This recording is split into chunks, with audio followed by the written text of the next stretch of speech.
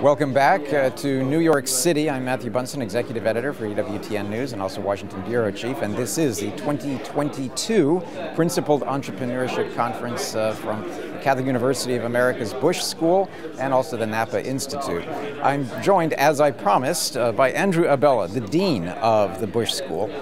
Andrew, Dr. Abela, I should say more properly, thank you first for joining me. Sure. I thought it was really important to be able to talk to you a little bit about the panel this morning, but also about some of the key themes that we've seen sort of emerge this morning out of these discussions. Yes. So what would you say right now is the biggest theme, the biggest takeaway from this morning's sessions? For me, listening to both of the panels, I think was the topic that Monsignor Schlag brought up of subsidiarity. Because threaded throughout everything that we talked about this morning was the role of government or governments and the overreach that we are seeing, which then amplifies the sort of societal divisions, etc. So returning to a notion that society runs best when important issues are resolved kind of locally, where families kind of run their own show and where local communities support the families and then the larger communities support the smaller ones and so on, I think is an idea that we have to keep returning to because it's an always new idea, Right. Yeah, and subsidiarity is such a key pillar of Catholic social teaching. I mean, as I'm watching these panels, we keep having recourse to Catholic social teaching as something that really needs to be a bedrock for not just principled entrepreneurship, but for building a really just society in the pursuit of the common good. Absolutely, yeah. So in terms of some of these other pillars then from Catholic social teaching, where do you see those fitting into what a conference like this is trying to do? We're trying to show the way out of the mess we are in, and it is a mess. Yes, You're sort of trying to navigate between the two dominant ideologies, right, that we live with.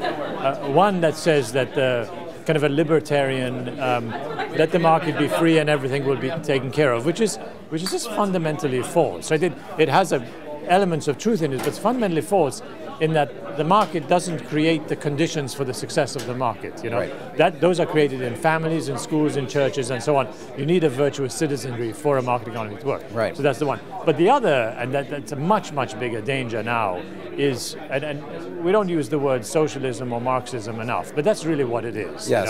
Is this atheistic vision that if we could just get the system right, everything will work out beautifully, and it's just so false and so historically evidently false. It's just, It makes you want to cry to think, like, when will you guys wake up and look around? But if you don't teach good history, then people won't know it and they'll continue to make the same mistake. Yeah, I mean, we're hearing today, well, it just wasn't really tried properly, but yet it has failed every time it's been tried. Every version, you wonder, like, how do we keep falling into these same problems?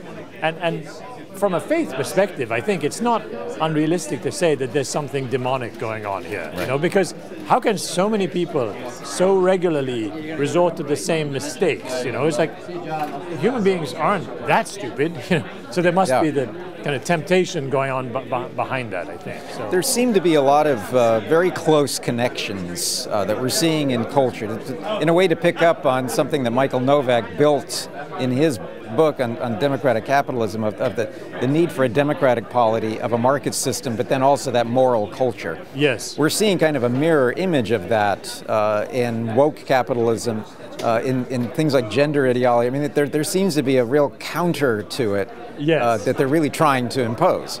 I will say, I've written on this, I don't like the word woke. I think it's a trap. In the same way the word capitalism was a trap. Right? Yes. When your opponents make up the language, you shouldn't not take it on, because the problem with the word woke is, to some people it means just being not racist. To others it means being Marxist. So if you say I'm anti-Marxist, therefore I'm anti-woke, if you're anti-racism, does that make you then a racist? You know, so I just rather say, look, it's really Marxist economy that they're talking about here. Right. You know, and we know that that's wrong. We know it doesn't work. So when you call it by what it is, it's more easy to. But yes, we're opposing democracy with in effect totalitarianism, opposing a market economy with socialism, and opposing a moral cultural system with atheism, right? Right. And I think it was Dr. Eberstadt who said the problem with the identity politics, you know, is that there's no redemption, right? If you're a white male, you're just bad, and that's it. There's nothing you do. Just go jump off a cliff, you know, just right. or stay in the background. And that's just not human, you know. Racism is evil and it's vile, but you don't solve it by dividing people against each other, you know. Yeah, in the sort of the lines of intersection, which is what we hear a lot of now, as you say, so much of it is racialist identity politics. Yeah. What's the antidote? I mean, clearly we're hearing today talking about democratic capitalism, but more importantly, sort of that transformation of culture, and we go back to subsidiarity. How do we apply that, though, in daily lives economically, but then also culturally? So one of the panelists this morning, I think it was Rusty, was talking about how you want entrepreneurs, right, who are independent thinkers, you know, but also committed to serving others. So in the end, it's not an ideology that saves you, right? It's good people, or people trying to be good. Yes. And so that's very much what we try to do with the Bush School. That's what we're trying to form our students to be business leaders who say, I want to do good through business. Now, of course, you have to be profitable, otherwise you're not a business, and then you have to just stand in line to raise money with everybody else, you know. But a business is the only self-funding organization, but it has to be ordered towards helping others. And so it's important to have the ideological debates so that you can expose the fallacies. But in the end, what we hope for from a conference like this is that the CEOs in the audience leave and go, I'm affirmed in what I'm trying to do, and here's some ideas for doing even more. You know, listening to Rob Hayes was delightful about how he's talking about how going through the crisis, here's what he did to try to kind of stay sane himself, but also empower his management team, his employees, to help them grow in virtue, right? Yes. Through this catastrophe. Yeah. Here we are on the 40th anniversary of the release of the book, but we're also looking at terms like Catholic social teaching, subsidiarity, to go back to Rerum Novarum as this fundamental blueprint for everything that's followed. Yes. How important is it for us as Catholics trying to bring about principled entrepreneurship, to cherish, but really to apply all of the great Catholic social teachings as expressed in these social encyclicals? There's a real danger with Catholic social doctrine that people pick and choose quotes just to suit their own preferences or their policy preferences. Yeah. So the Catechism for Business, which I co-authored years ago, it was really important to Joe Capizzi and I, my co-author, that we gave the kind of all of the relevant quotes on each particular topic, starting with Rerum Novarum, moving forward. It's true there's development of doctrine, but it's only when you look at the social teaching in its totality that you realize, okay, this is fundamental. So the right to private property is fundamental. Solidarity is fundamental. Subsidiarity is fundamental. Markets are fundamental, you know. And rather than cherry picking little bits here, you just say, okay, what are the real building blocks here, right, that we have to follow, or if we ignore at our peril. Yeah.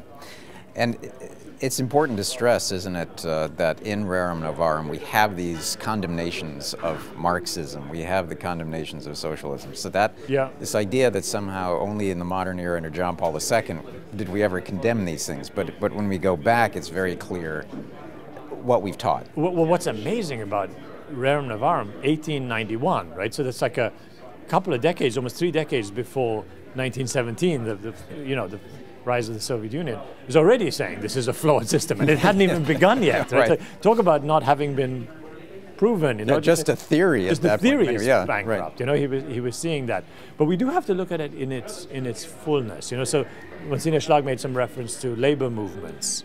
Reverend Navarrum was very strongly in favor of unions, right? Now, not the kind of unions we have right now, certainly not the ones that are kind of lean Marxist or atheist, you know, that have a sort of a platform, say a pro-abortion platform built in. That he was talking specifically about unions that would promote labor welfare and solidarity, but also the religious welfare of laborers. You know, that was to be. He said that should in fact he asked for specifically Catholic unions that would have this sort of total picture, and he said, it's okay for Catholics to join non-Catholic unions if that's the best you can do. But it was a clear second best. And the right way to do it was to have a sort of fully Catholic perspective.